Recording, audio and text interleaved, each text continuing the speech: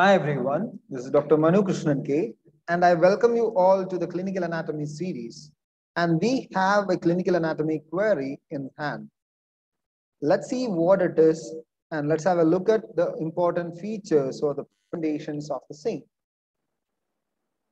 And today's topic will be claw hand presentation or the claw hand deformity, which is a condition where the fingers are bent into a position that looks like a claw.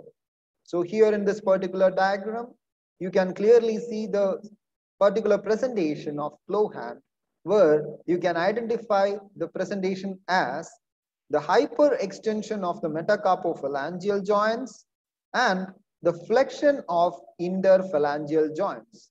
So the interphalangeal joints are flexed together while the metacarpophalangeal joint is hyperextended. And this is the particular typical presentation of a claw hand deformity. Let's turn the pro anatomy mode on to just see what are the causes of this particular clinical presentation.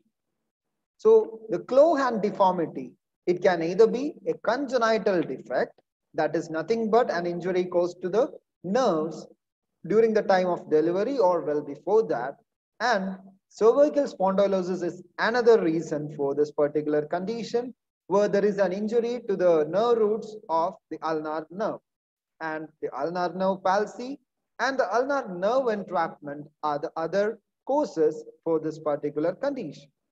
They are all conditions that can cause the nerve damage, and particularly the damage to the nerve roots of the ulnar nerve or the ulnar nerve itself, leading to the claw hand caused by the particular weakness of the intrinsic muscles of hand.